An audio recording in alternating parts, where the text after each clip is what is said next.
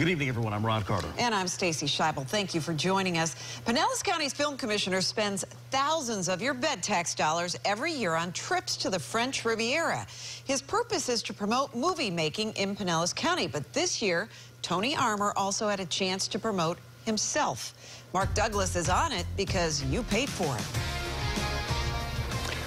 Stacy, Film Commissioner Tony Armour is also an aspiring filmmaker, and this year both he and his film traveled to Cannes to bask in the spotlight of the world's premier cinema showcase.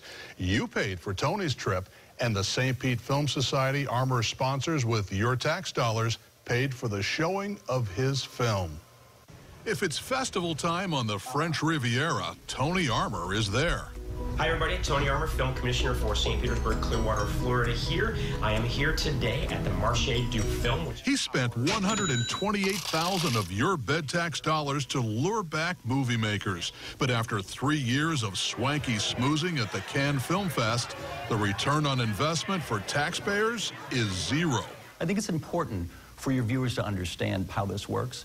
It's never, I'm bringing my film there tomorrow. Maybe so, but this year Tony Armour had a personal bonus. No waiting necessary.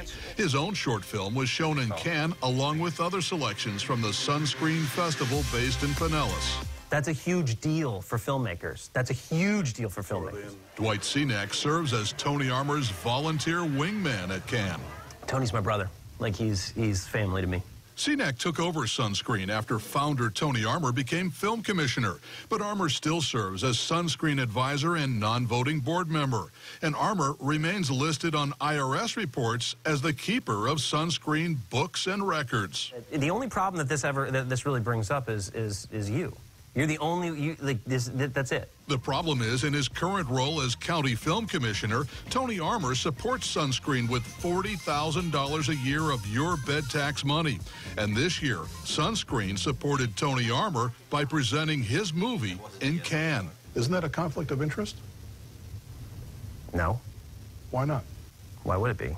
Armour's boss, David Downing, doesn't think it's a conflict either. Whatever the case, Downing won't let us within a French Riviera mile of Tony Armour. Tony Armour is the Pinellas County Film Commissioner. He's a professional actor, director, producer, a professional speaker.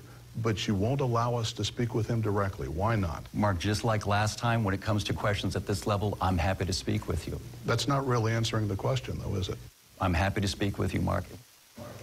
Pinellas County Film Commissioner Tony Armour is playing hide and seek with us now, but we know exactly where to find him next May, back in Cannes for the annual film festival. Mark Douglas, 8 on your side.